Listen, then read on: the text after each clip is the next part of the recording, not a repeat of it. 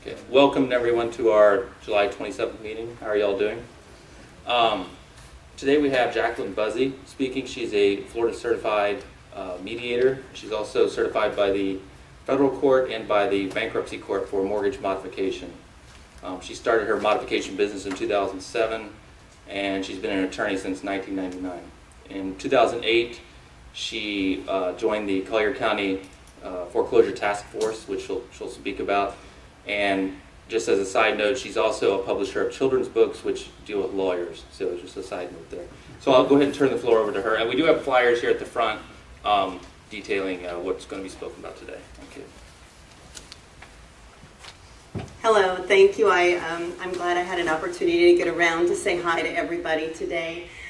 By show of hands, can you tell me how many people in here do debtors work? And then any creditors on the creditor side? You do a little bit of both. Okay. Well, good. Then I know who I'm speaking to. I know my crowd. And so I'm going to talk a little bit about the trails that were blazed that left a path highly praised. And the path that's highly praised is the one that was put in place through the Middle District of Florida, through our wonderful judiciary. And it's working very well and adopted nationally by most states now. If I go into topics that you already know, because I'm going to take us back through the tumultuous years of the foreclosure crisis and the impending doom.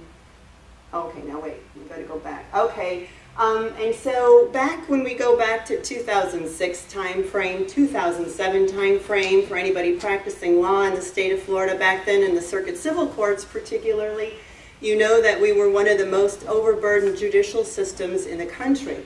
Our judges at that time, their caseloads were about 49% greater than the national average. And I remember going to Inns of Court meetings in Collier County and having Judge Brousseau at every meeting say, the wheels are off. The wheels are off. It's not a matter of when, it's a matter of now. We can't deal with the caseload that we have. Then we had Article 5 Revision 7. And if you all remember what that was about redistributing the funds for the state system, so we had a more unified court system. In Collier County specifically, we were one of the counties that had a great deal of funds. We lost our juvenile drug court program and our teen court program. We lost hearing officers for our traffic courts.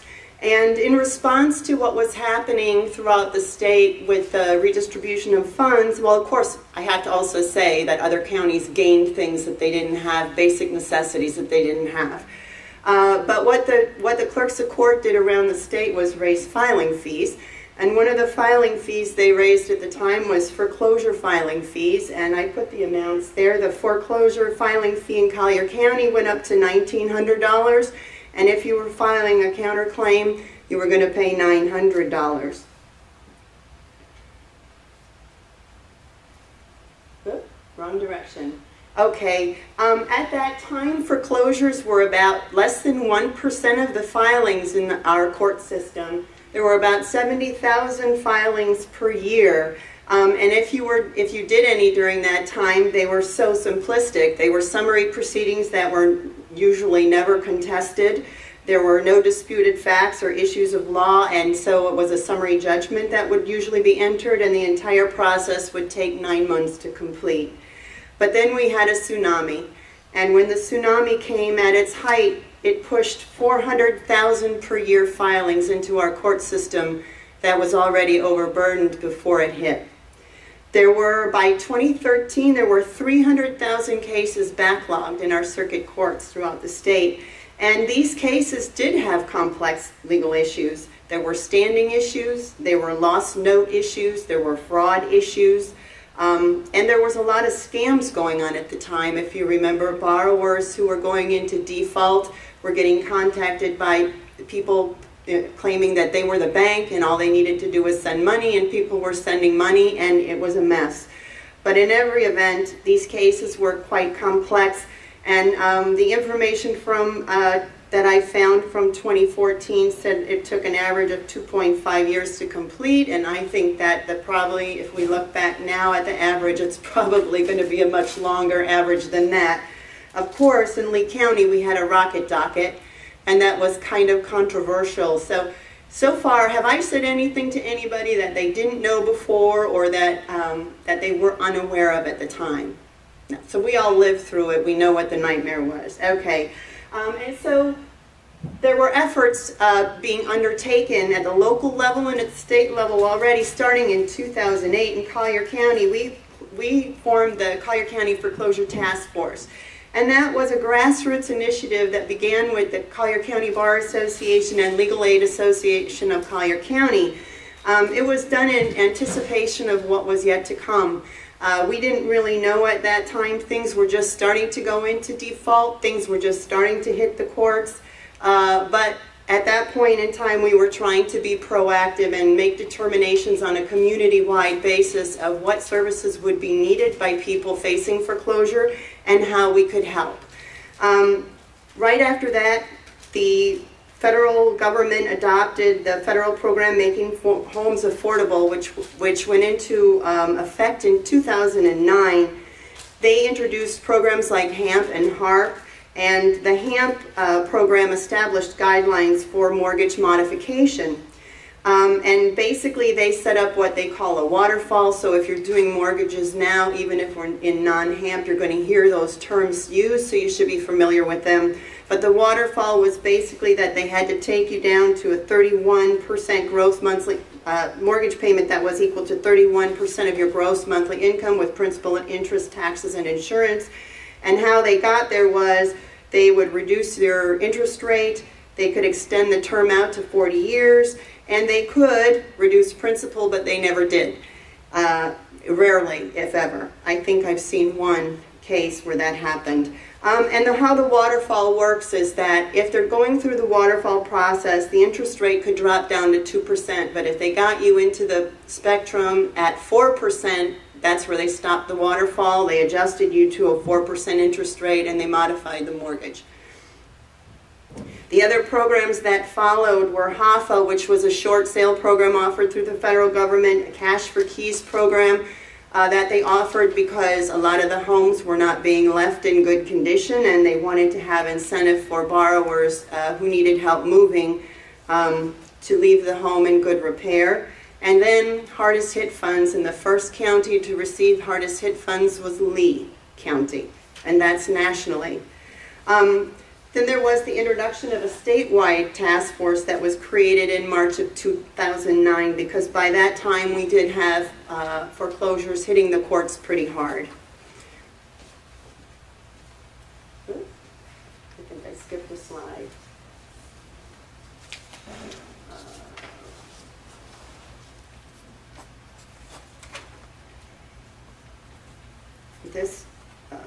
The creation of it, there's printed on both sides for those of you who are following on the outline. I didn't notice. Okay, and so when they created the statewide task force that happened March 27, 2009, they ultimately adopted an administrative order which basically set forth a mass mediation protocol that was to be used in all state courts throughout the state. And it relied on a large facility or large group or center to take over the mediation cases and basically serve as an overflow valve for all of those cases. So we became case managers, basically. And the people who stepped forward, I don't know if you recall at the time, but there were programs put on by the American Arbitration Association, the Collins Center for Public Policy, the CONAT Mediations Group, OASIS, and Firestone. Those were the big ones that I can remember, and there may have been others as well. And they were largely unsuccessful. Basically, they all had different requirements and protocols. In every instance, they were required to connect with the borrower, and in many instances, the borrower's contact information was not accurate. There were few borrowers that were ever reached, and those that were made it actually came and showed up at the mediation. People were very leery of anything that they didn't understand, and borrowers assumed, I think in many instances, this was part of a scam as well. Banks did not have loss mitigation departments. So for those of you who were working through this frustrating period of time, whether you were on the servicer side or on the borrower side, we were resubmitting documents over and over and over. They would have a central fax because that's how things were going back then. And we'd get together at mediation and the banks would say, we never received your packet. And people would have evidence that they've submitted that packet 5 times, 6 times, 7 times, and there we are doing document exchange at mediation. Borrowers failed to attend mandatory counseling. In many jurisdictions, not necessarily here, mandatory counseling was part of the program. They had to attend that before they came to mediation. And one complicating factor for the mediators in the process was there was complicated reporting requirements and how that flowed, since we were all independent contractors working for a mediation center, and also how mediators were paid was a little frustrating for many. And because of its dismal failure, the courts, there was ultimately an order that came out giving circuits an option to proceed or not, and that came through in 2011. Meanwhile, in the federal courts, all of those cases that were getting modified on trial modification that ultimately turned out that they were denied modification at the end of the day, those were flowing into the bankruptcy courts. And they were stalling the caseload for the bankruptcy judges, because inevitably you all were showing up in court saying, hey, my client's in a trial mod, we think he's going to get permanently modified, and we need to wait until they have a decision rendered. And so the Chapter 13 judges out of the Middle District of Florida put together a panel in 2010. It consisted of mediators, attorneys, bank representatives, and underwriters, and they came up with a concept or an idea that they thought would work for everybody that would help them move these cases along so they wouldn't get bogged down. They originally launched MMM in the Middle District of Florida, the first area in the country to launch it in a federal program, and it had such great success. In the very early days, Orlando was showing success rates of 70 to 80% modified. Because of the success, it was adopted in Tampa and Jacksonville the following year, and then it ultimately spread down into the Southern District, which is a little different program. They have an LMM program down there, but that began in 2013, and the Northern District began their program in 2013.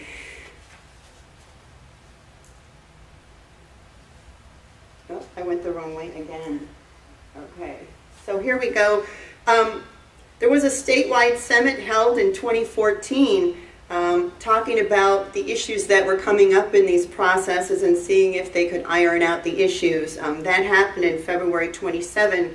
There were 145 attendees, and many were turned away, and most of them that were turned away were servicers, because we had a lot of servicers at the summit, but there wasn't space for everybody who wanted to participate. There were 11 judges, Chapter 13 trustees, clerks of courts from all districts in the state of Florida. There were also major lenders and service providers from across the country, including Wells Fargo, JP Morgan Chase, Bank of America. All of the big players had a seat at the table, and everyone had a voice.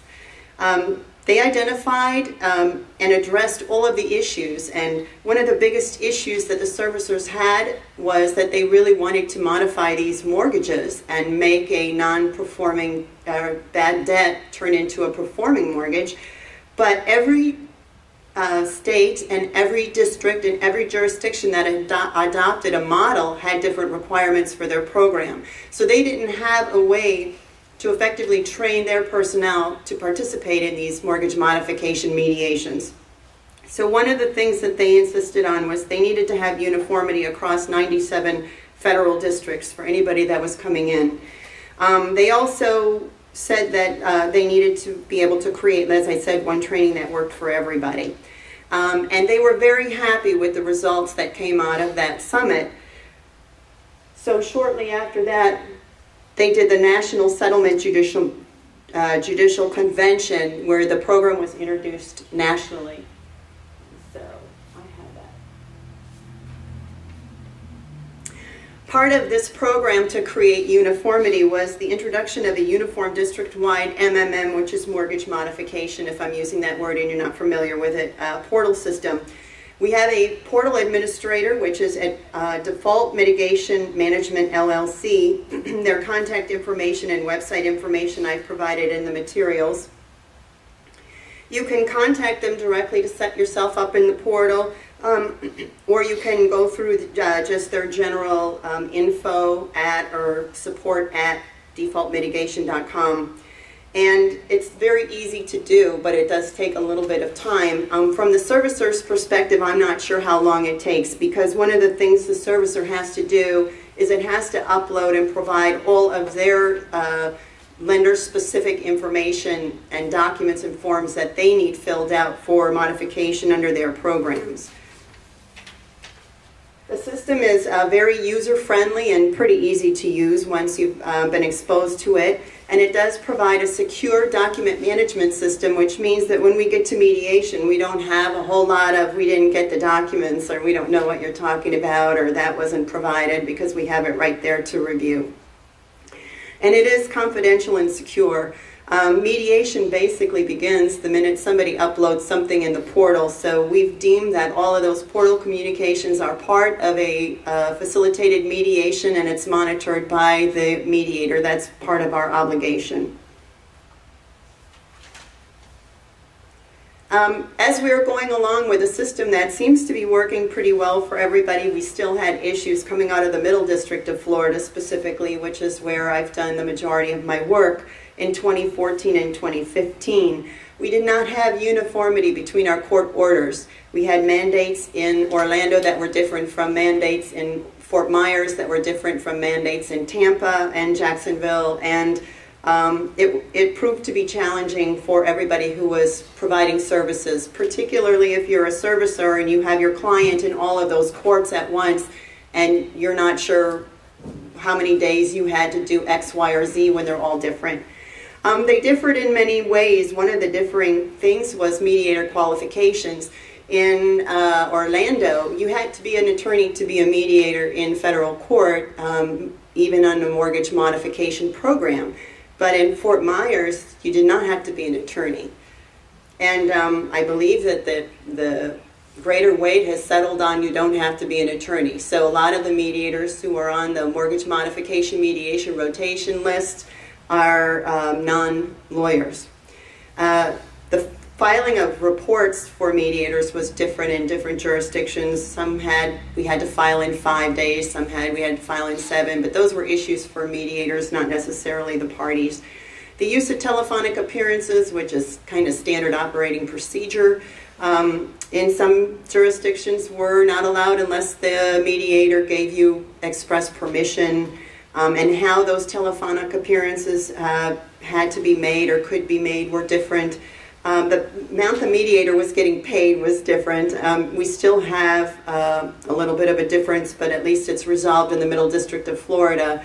Mediators are paid more for the same work in the Southern District and in the Northern District, but I don't think anybody has an issue with that who's mediating right now.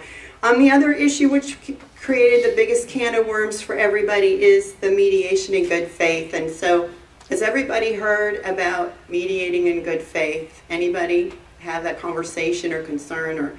Well, if you go back historically, since the beginning of ADR throughout Florida, there was never a good faith requirement for mediation.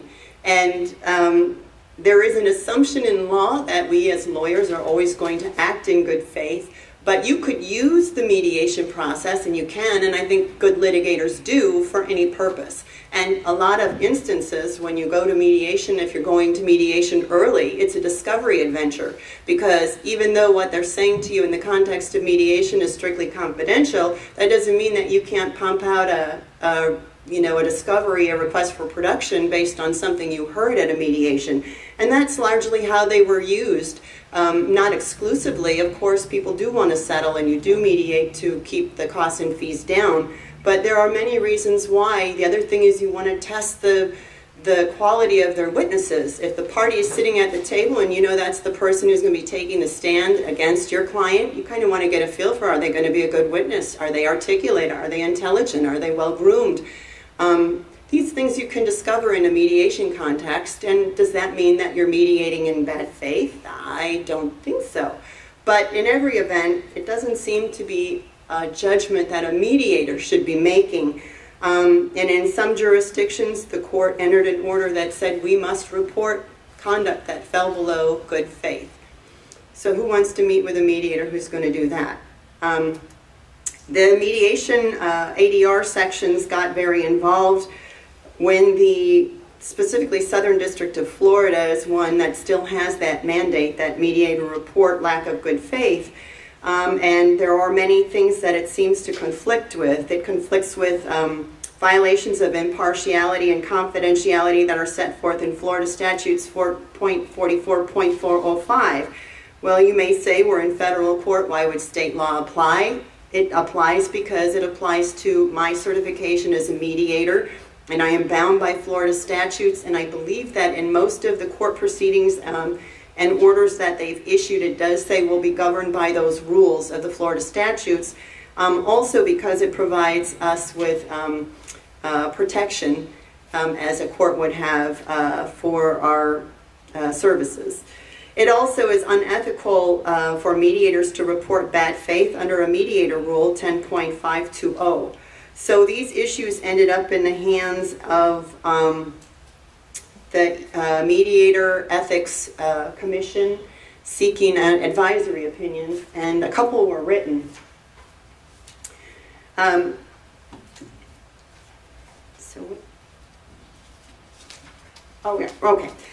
so the good faith in mediation, as I said, also we had issues and mandates in the Florida rules for certified and court-appointed mediators that are at 10.300, which requires that a mediator ensure that everything is based on the consent of the parties, and that we protect and preserve a party's right to self-determination, that we remain impartial, that we preserve and protect confidentiality, and that we avoid improper influence or coercion. And so MEAC, the Mediator Ethics Association Committee, came out with an ethics opinion for mediators, which is MEAC 2012-005, that basically said if we find ourselves in a situation where we're being told we have to report something that we know by law we cannot report, we must withdraw. That just means that anybody doing those mediations is an unethical mediator, and ethical mediators can't do them, which is kind of nonsensical. So it became, further discussion was warranted on the topic, and the ABA ADR section came out with an opinion that basically said, look, we agree sanctions should be imposed on people who are, if they're doing something that is an objectively determinable conduct that falls below good faith. So court, if you want us to report that, give us the list of what that would be, and we can know with specificity without exercising our own individual judgment on a subjective matter. We would be happy to work within your guidelines. The other thing they said is just lose the words good faith. And there's a lot of arguments why we should, because as I said before, it's implied in everything we do. In some instances it's expressed, but certainly not in this context and not where we would have to report conduct. So in response to all of the concerns that came out and their flurry of discussion and opinions coming out of the courts and out of the ethics groups, the Middle District of Florida amended their rules, 9019-2K, which became effective July 1, 2014, and they changed their language, and it just says the parties are, quote, encouraged to participate, quote, in a good faith attempt to resolve issues between them. And there is no mandatory reporting requirement put on the mediator anymore, except in the Southern District. So we have another opinion from the MEAC, which came out 2014-010, that says in the Southern District, if we're mediating, we must state in our opening statement that we have an obligation under the court order to report bad faith conduct. So under that scenario, the Ethics Committee has said we are bound to, as a mediator, to follow the mandates of a court order and a rule as long as they're not asking us to violate law, and they said that this would be an acceptable way to alert the attorneys that we do have that obligation and to ensure that we're complying with our mediator ethics. And I don't really I haven't done anything in the Southern District. In the federal courts, I've done things outside in the state courts, so I haven't been put in that position yet, but I don't envy being put in that position. We also have, as I told you before, Florida Statutes 44.405, which is the Mediation Confidentiality and Privilege Act for Florida. It requires or permits mediators, and just so you know, in some instances we're mandatory reporters, that we must report or can report with the consent of parties. We can also report plans or must report plans or attempts to conceal a criminal conduct. Any abuse, child abuse, elder abuse, spousal abuse, we're mandatory reporters. Anything offered in a professional malpractice case, so if we are called to testify, we can disclose what you've said at a mediation. We can also be called to refute, amend, void a settlement agreement if we're called to do so in court.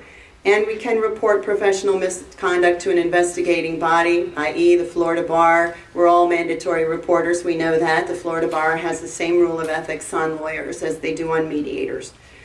Now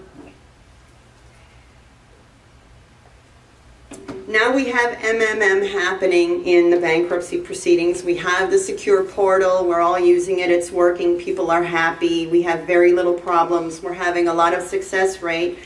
But what happened is, where is my, it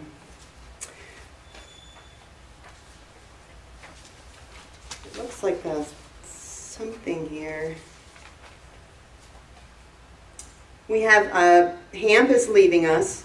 The application for deadline, if you were looking for a HAMP modification, which was that professional, the federal mortgage modification where we're going through the waterfall, the application deadline was December 3rd, 2016. So if you didn't have your client in the portal system by then, you aren't going to get a HAMP mod anymore. It's gone. The modification deadline, if you do have one in the portal system that's being considered for HAMP, they've got to get you modified by September 30, 2017, or it's gone. But most banks and servicers who are in the portal system who've been working with us have said they want to continue to modify. They're offering in-house modifications. Well, what does that mean? And I guess that's the big question. They say they're loosely following HAMP guidelines, but they don't tell you how or what that is. They're telling you that they have their own protocols and program parameters. Everybody's are different, but they're not going to tell you what that is. They're, as I said, less transparent. A lot of it they're saying is proprietary in nature and it's not going to be shared. They're not nearly as flexible as they were under HAMP. I know that HAMP gave them some incentives to work with borrowers, but when the incentive is taken away, I don't know how interested they are in still modifying. They say they are, we're still modifying, just so you know we're having success, but I'm also seeing a few more denials than I had in the past. And we have new people in the mix, and I think for everybody who's coming in and doing this now, that's one of the biggest frustrations, because if you've been doing this for a long time, we had a really nice boat that flowed pretty easily through the shores, and it was not rough seas, and everybody knew what they were doing, they knew their role, they knew the parameters. Now we have people coming in who are clueless. I don't think some of the people even know and understand that we have rules that govern the proceedings. And so I have to remind them that on the opening statement, we have people who think they're going to email outside the portal system and start chains of communication on other things that we're going to look at and review. And I have to remind them that the court order says all communications must be in the portal. They don't understand how they're complicating a process that shouldn't be complicated. I think another thing that's sort of happening is we all had to remember that mediation at every level is a voluntary process. We don't force people to settle at mediation. Nobody has to. And the banks want to. And I think sometimes that message doesn't trickle down to some of the people who are zealously representing banks or servicers in this process of mediation. And we have our advocate hat on when we sit down at the table. The reason the banks are there is because they help create this program and they want to be there. It should not be an opportunity to do a gotcha, missed a deadline, now we're going to say you're denied. There are a lot of servicers that don't do that, that work with you, but we do have new people in the process.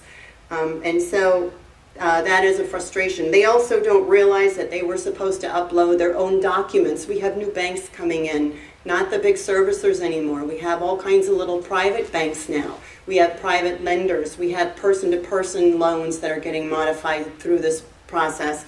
And we still have to go by the same rules. So it's a challenge, I think, herding kittens, getting them all back trained on this is how we do it. But hopefully we'll get there and we'll continue to have success.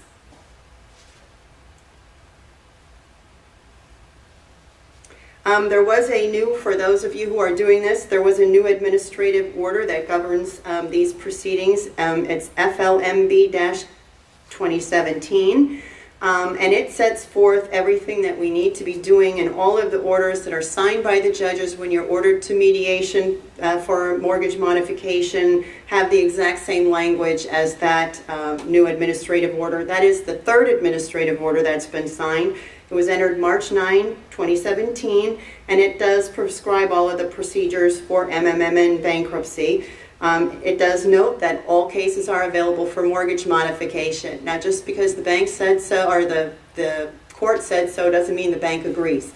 So feel free to file your motion for mortgage modification on any property that you have, keeping in mind that they may not be in agreement that they're going to modify you or can even consider you for a modification. And it also, the court proceedings say it's available for any real property. The highlights of FLMB 2017-1 is that remember that the lenders can seek reconsideration of that order once it's entered.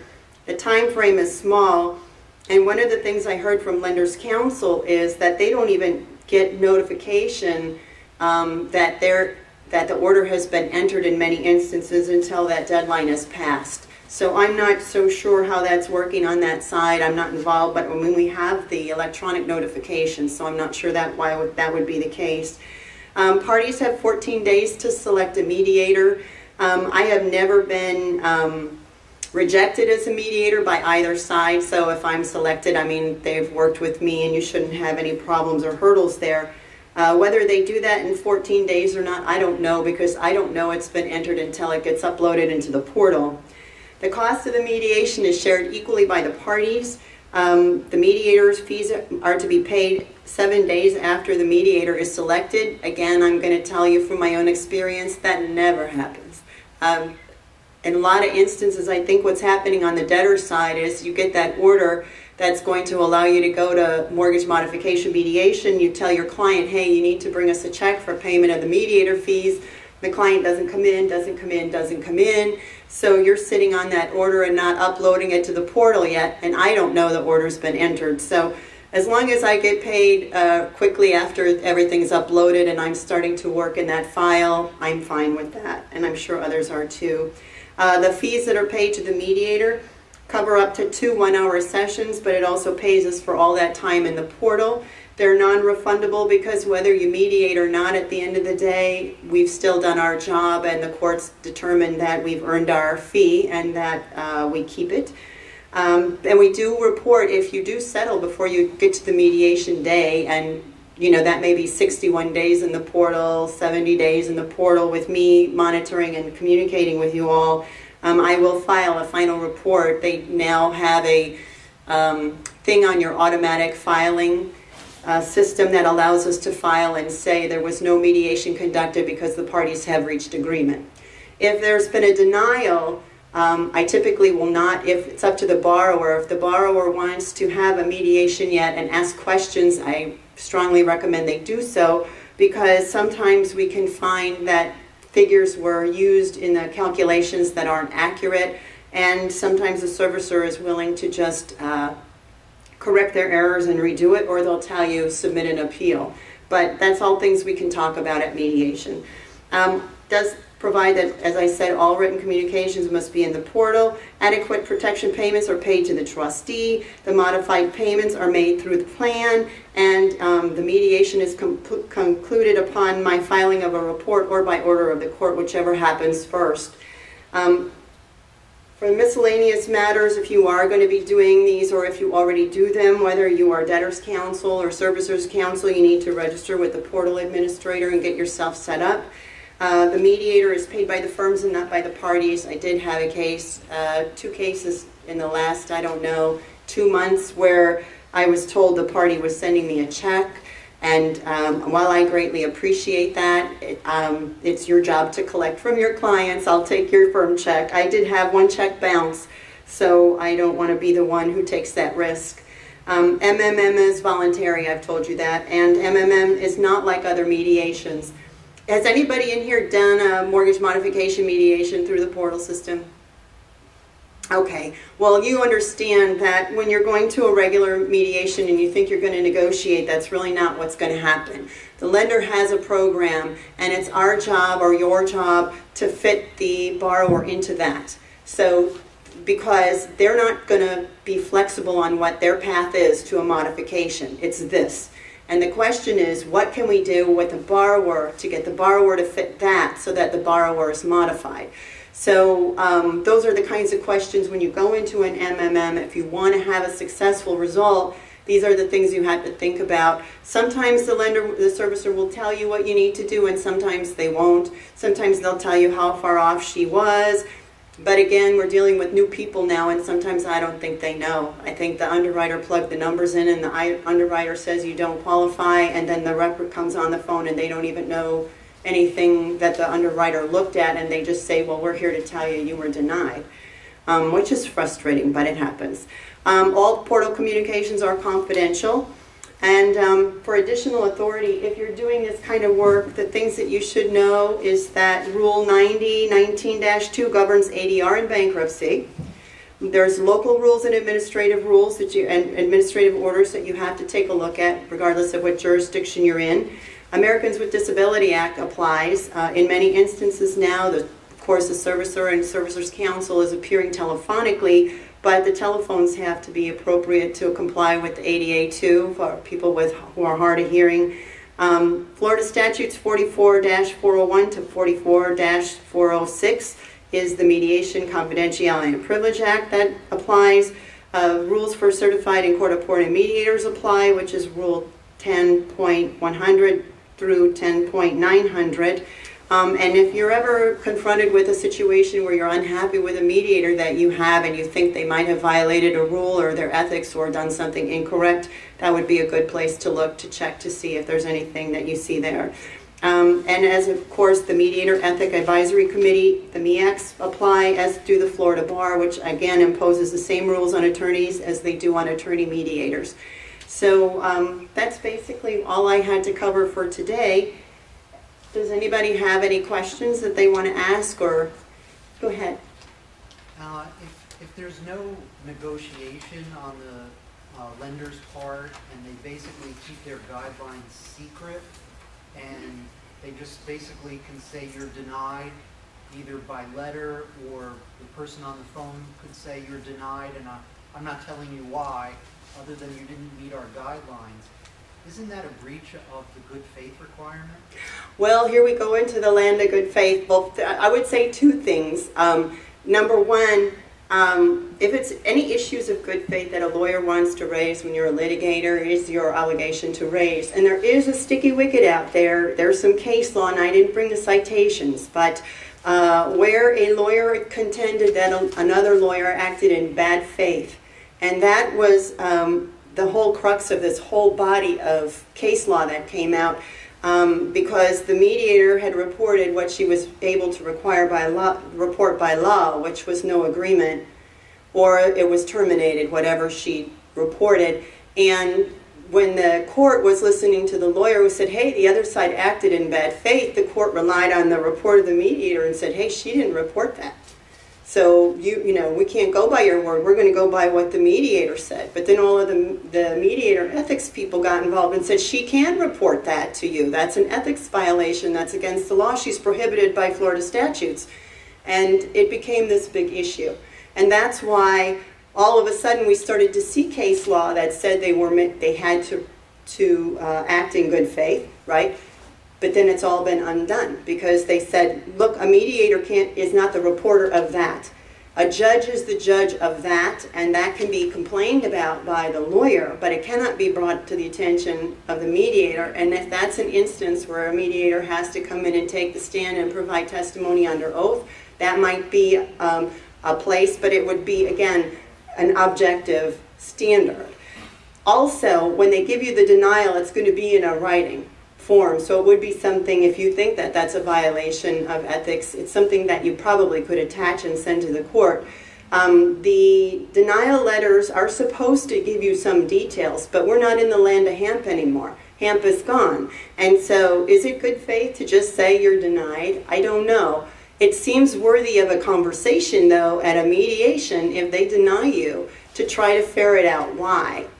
And what the borrowers have to understand is that everything on that they fill out on those forms, I guess you all know, because same in the petitions, it has to add up. It's not like you're going to throw numbers on a page and your RMA says you have income of X, but then your tax returns show something different, and then your bank account shows something even different from that. Everything has to add up. And I think if there are questions or concerns about whether or not somebody's acting in good faith, again, it's going to fall on you all to ferret that out, because it's not an issue for the mediator. Do I think that it's an issue of bad faith? I don't think it's an issue necessarily of bad faith, but is there a mandate out there that says they must disclose to you or give you some better indication about why they were denied? I don't know. I'm sure that there's a lot of case law battling that. I don't know how far you get on it. If they claim it's proprietary, protected trade secret, I don't know. I'm sorry, I didn't answer that very well. Well, isn't it... Well, go ahead. Isn't it the whole definition of mediation is a negotiation? It is, well, I say that it isn't, not necessarily. I think it is an opportunity for parties to voluntarily participate in a facilitated discussion in an effort to seek a negotiated settlement, so to speak, because that's the best word. But and to even, I think, going back to what we were doing in the state court cases, which it served a purpose. The purpose was to do case management. It did not serve the borrowers, and it didn't serve the servicers either. But I think at the end of the day, it's never been a mediation.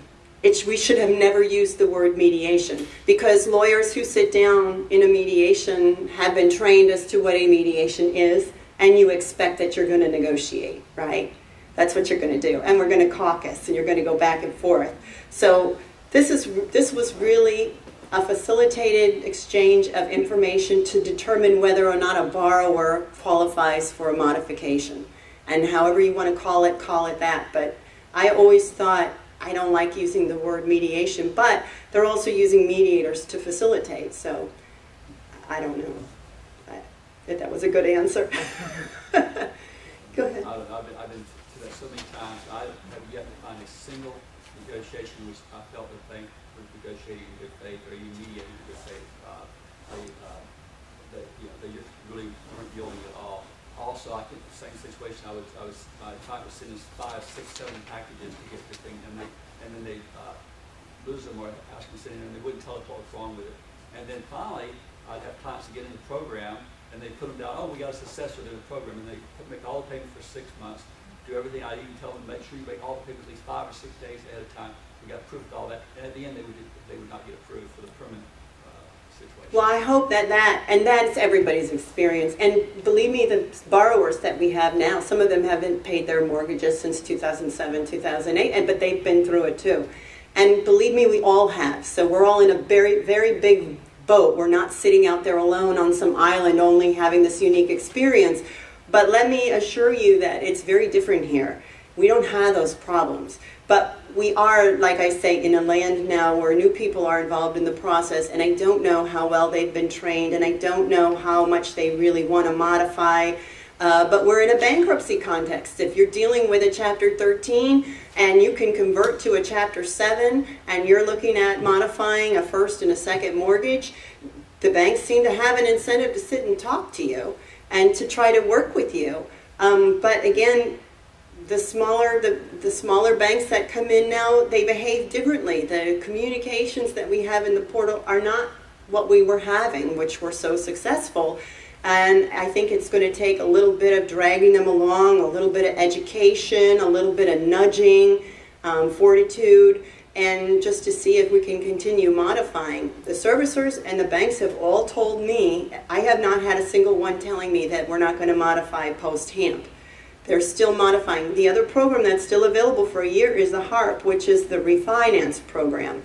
But I don't have a lot of experience with that because most of everything we were doing was HAMP. Also, there are special requirements for veterans. So if you have somebody with a veteran mortgage, then you have a different set of circumstances. But it's all worthy of a conversation in this context because you have debt that's going to be wiped away. And the banks, if the borrower is able to pay post-bankruptcy, I would think they'd want to convert a non-performing mortgage into a performing mortgage, so that would be our goal.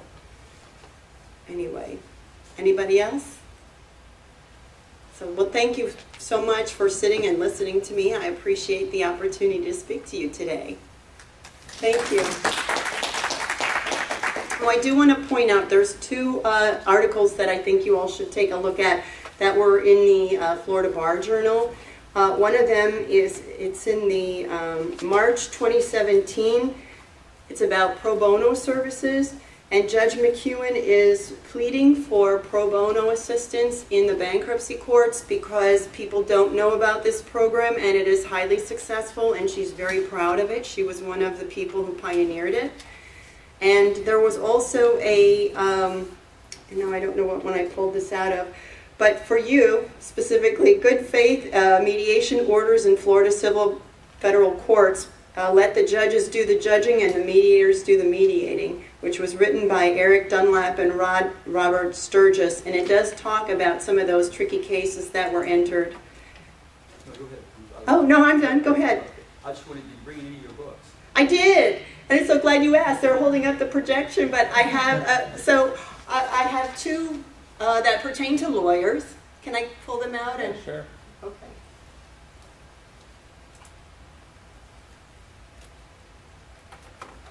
Okay. So this is called The Story of Lawyers, and it's all in rhyme, and it has a little glossary in the back for children who are introduced to words that they already knew, but now in a new context. So we teach them about bar and case, words they know, but not in this. So I'll just tell you, it starts, this author's a lawyer, quite proud of it too. You will understand why when you learn what we do. This short little story explains it in rhyme. Please give it a read. It is well worth your time. So it starts off to start, you should know lawyers all go to school where they study intensely to learn every rule. And then I have all my homage to, my law school. Stetson is on there. But anyway, so this is that one.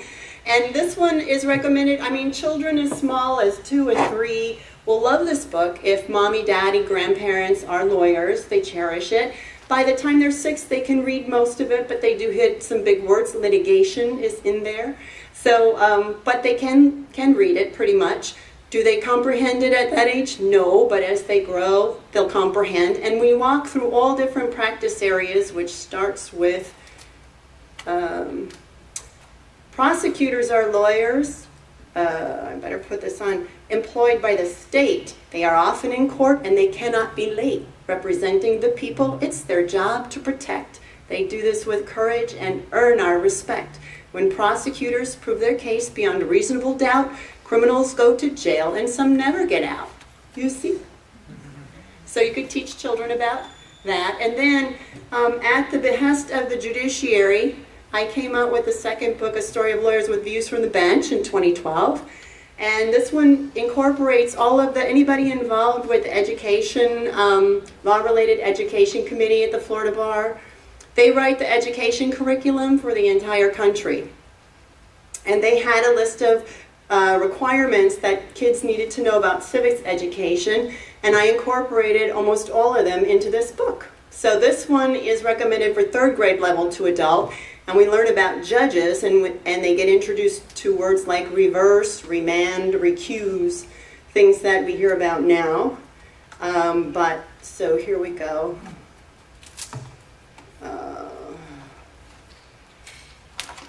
It explains the difference between a trial court, an appellate court, and a Supreme Court. So let's see. This one says, oh, when we get to the Supreme, it says, accepted, I'm talking about a case, it goes up to the court called Supreme, a place with 9 justices, highly esteemed. Up here there are 9, not just 3 like below. They're the best in the land. That's important to know. The problems these justices work to resolve are the issues that that work hard to solve are the issues that no other court can resolve. The cases they handle may just be a few, because only those worthy are granted review. And I actually have the Supremes with Justice Scalia. So this is a limited edition. There's less than, I think, 400 of these books left. They're sold on Amazon. They're sold in other countries as well. Canada, Australia is a big market. The next printing is not going to have Scalia. So there's just a handful of these left. So anyway, thank you for asking about my books, and thank you for indulging me in that. Oh. Anyway, any other questions? I think you missed your calling. Are there? Well, there's more books. There was one called Story of Lawyers Raising the Bar, but it got bumped by A Joyful Royal Debut Presenting Prince George. And that one came out and was featured in USA Today when it came out. I have a lot of that book left. A lot of those I'm donating, so if you have a group or organization that you think would like to have some of the Prince George books. And then I got another deal because of the Prince George book. I was hired to do some work, so I appreciate the success it brought me, even though I still have a lot of that book left. It's not selling anymore because it doesn't have Charlotte and whatever else is to come. So anyway, thank you. Anyone else? I think I've probably gone over our time, so thank you. If anybody would like a book, I have them, a few available. Okay, I'm just going to say our next meeting is August 31st, so I'll send an email on that. Adrian, if folks want to mark their calendars, View from the Bench is November 1st in Tampa and November 2nd in Miami. Okay. I'll make sure that, 2nd and 3rd. I'll make an announcement at the next. But I don't even have a change. I don't have a... Those just got